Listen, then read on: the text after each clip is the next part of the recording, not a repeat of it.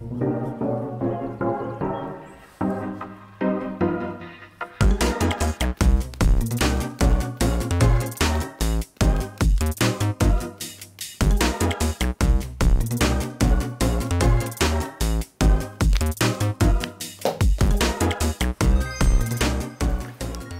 impressive, right?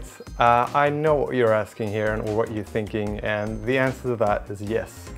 Of course I was the most popular kid in school, but the question that you should be asking is whether or not you have your own personal database. And I'm not talking about Google Drive here, I'm talking about your own personal hyper-customized database that you have full control over. If not, then let me show you why I think you should.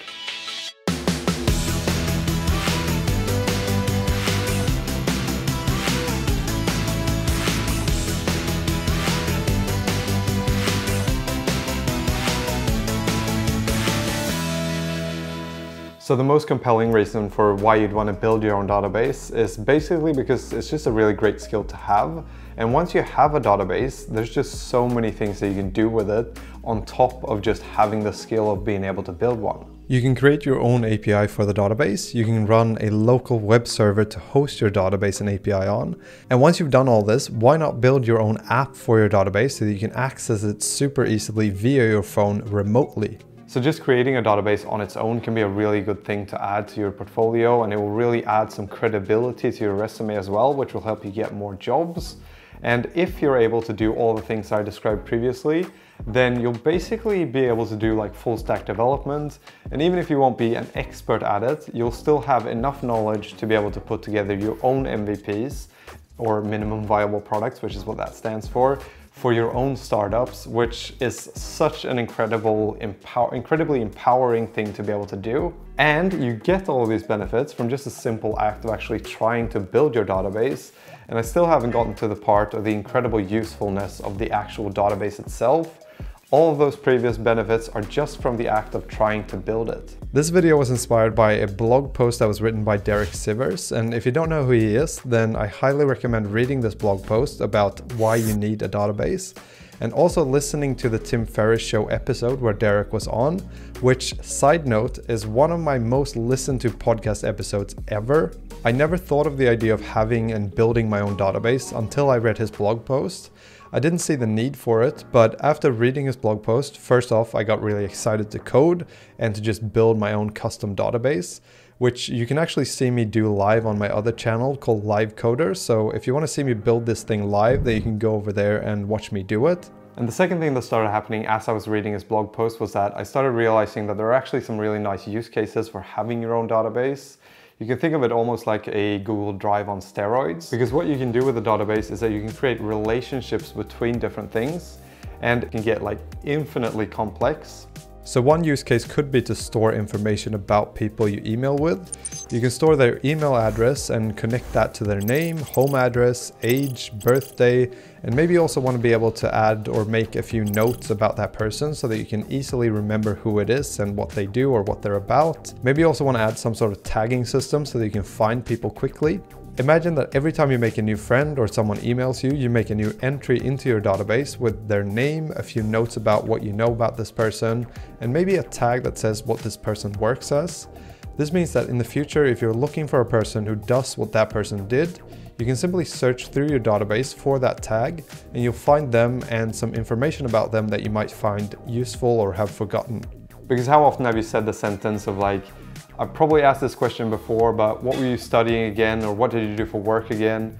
That sort of question is something that's very common, I think, and I know that I've done that a lot, and it's sort of embarrassing because you know that you've probably asked that question before, and they probably know that they've answered that question before, but you still have to ask it because you don't remember. With your own personal database, you can basically create your own system where you write down some basic information about the people that you meet. And then you can have something where before you meet up with someone, you just read through that a little bit and you can see that, okay, this person studies this, or this person does this for a living. And then once you meet up with them, you can actually ask some more specific questions related to the topic that they're actually studying or whatever they're doing for work. You could also create a system for setting your own reminders. Maybe you want to send an email to a certain person or call a certain person in 3 weeks. You can create a little feature that lets you set a reminder for that or for people's birthdays. maybe even an automated happy birthday message. These are just some of the things that you can do within your database in regards to people, but you can also store things like photos, notes, and lots of other things. So the thing is that a lot of these things can definitely be accomplished with Google Drive or similar services like that, and they're probably, or most definitely, easier with the Google Drive or other services, other options.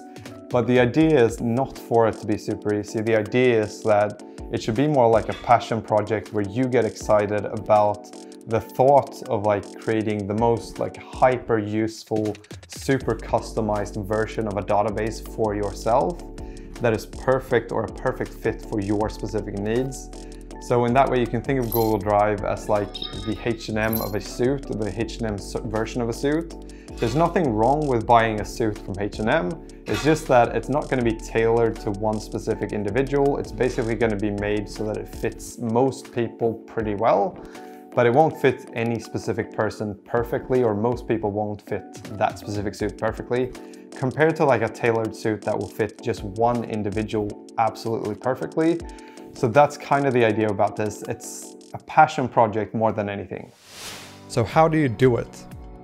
First off, I would start by creating constraints. What do you want to actually store in your database?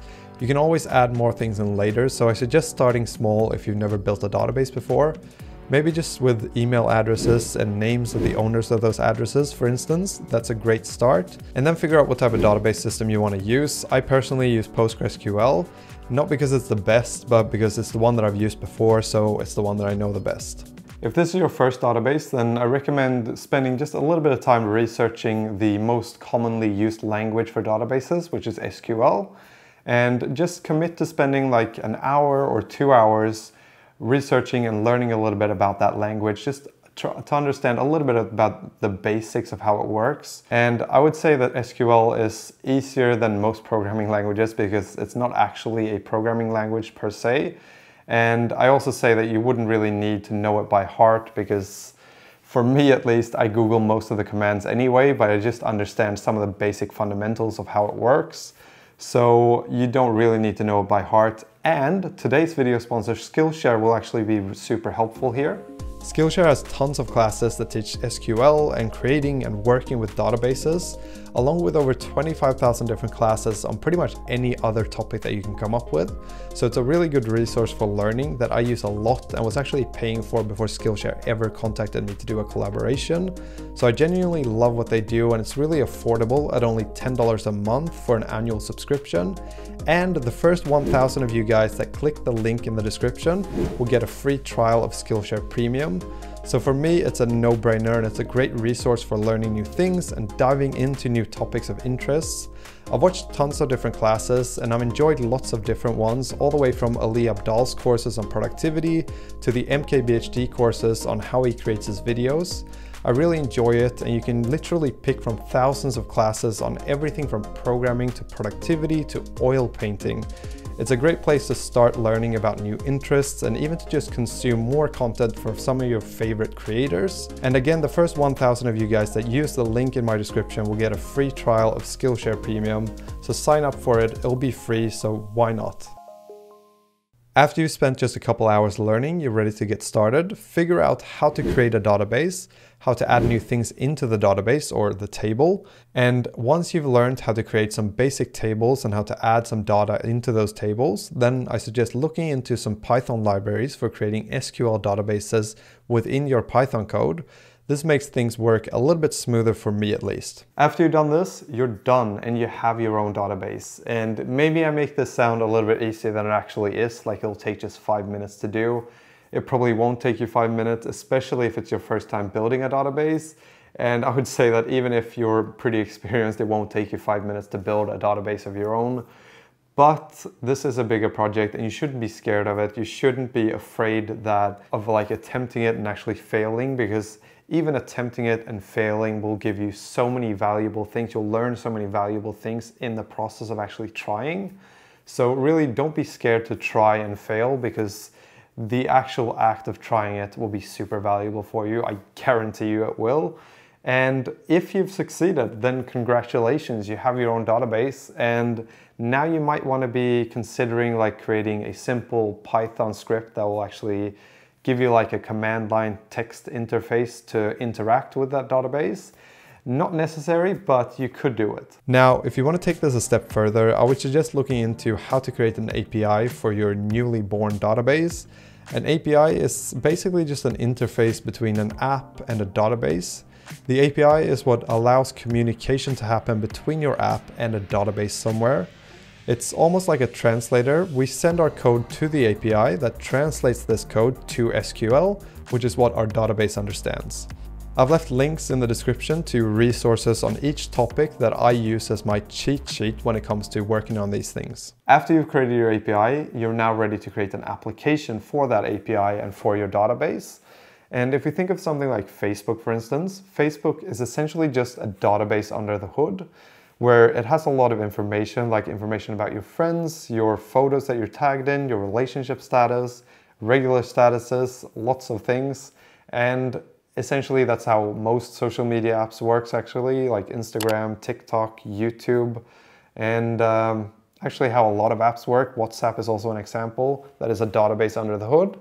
And essentially the Facebook web application and the mobile application is basically just there to take whatever is in the database and display that to the user in a way where the user can actually interact with it a little bit easier compared to having to actually type in SQL commands to find your friends and photos of your family.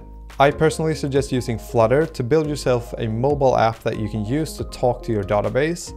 Potentially you can just make an app with a search bar where you can type in an email address and then the app will send a request to your API, which will then translate that request into a database query that will fetch you whatever information you're looking for. Again, Skillshare is a great resource here with lots of classes on Flutter app development where you can get started. What I really like about this is that no matter how far you want to take it, you'll have a really cool project to work on, and that will undoubtedly give you some really good things to put on your resume that will hopefully help you get an actual job. And this is what I used to do. I used to try to find projects that I was excited to actually work on and that I thought would give me the opportunity to showcase skills or to learn new skills that would look really good on my resume. And that's also how I got my first job. So I really recommend thinking like this when selecting the projects that you want to work on. But of course, like most importantly, find things that you actually want to be doing and that you're actually excited to be working on. Because most employers are actually looking for programmers that are just passionate about programming. That's something that's super important to an employer. And if they can see that you're actually working on projects and taking on these like ambitious tasks or just doing it in your free time, that will be huge bonus points to put on your resume. So I highly recommend doing that, and I think that it can't really be overstated how much or how important that actually is. Anyway, that's it for this one, and I hope you enjoyed it and that you got some really useful tips out of this. And again, if you want to see me actually build out my own database live, then you can head over to my Live Coder channel and you'll see what it looks like when I actually build things out myself. And I think that a lot of you guys will be surprised, so I definitely recommend going over and checking that out. And yeah, I hope you enjoyed it, and I hope I'll see you in the next one.